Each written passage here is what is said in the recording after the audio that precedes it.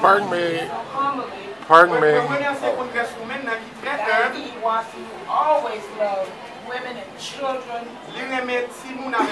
And this is really what she loves to do. Here to help you. And the captain, our under captain here, who came at a moment's notice to bring you from where you are to where you're going.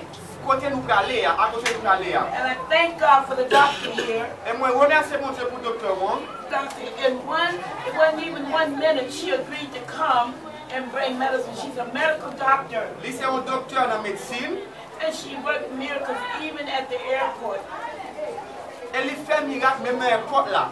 The enemy, which is the devil, tried to stop us from coming here. Yes.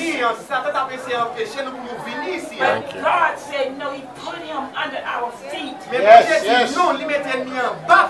We have spent 40 noon and night with no sleep. Yes. And God came through and thanks to your son Julian. Tell Julian.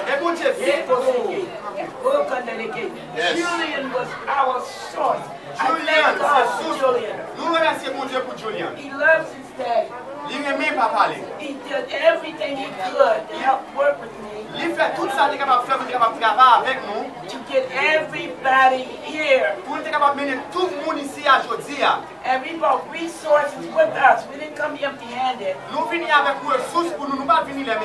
We come here to give and to help and to support. We will not leave here, at least I will not leave here, my husband, without leaving with the doctor and leaving with the patient and his lovely wife.